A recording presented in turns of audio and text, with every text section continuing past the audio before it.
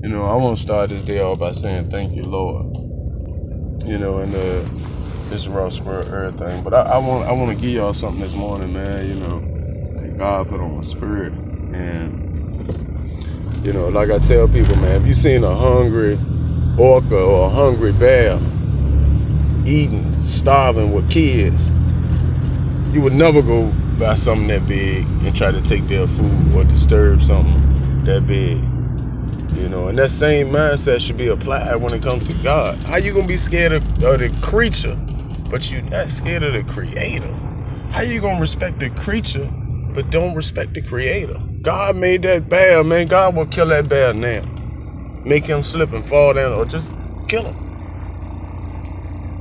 Imagine how powerful God is. Imagine putting your hands on something that belongs to God.